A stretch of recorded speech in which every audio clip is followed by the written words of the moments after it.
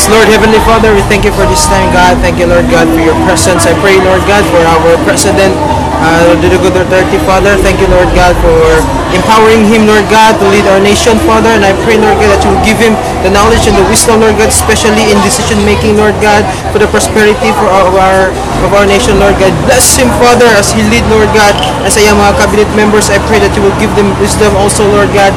And I pray, Lord God, that you will continue, Lord God, to protect him, Father, sa iyang mga pagkabuhaton, Lord God, sa asa siya maato. I pray that you will be with him, empower him by your Holy Spirit.